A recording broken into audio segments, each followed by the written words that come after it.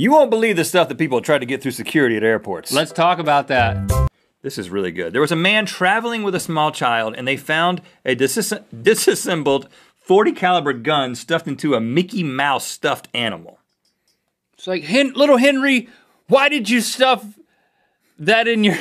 blame it on the child? Yeah, in your Mickey Mouse. Well, how many times have I told you not to stuff handguns into your Mickey Mouse? I think, as you can see from the picture, it's obviously in the tray at security. So this guy thought, hold on, you're gonna let him carry Mickey Mouse through there, right? Without like, how did this guy think this was gonna work? Hold on, I think Mickey's still wearing a belt or something, or does Mickey have some change? No, Mickey has a .40 caliber pistol inside of him.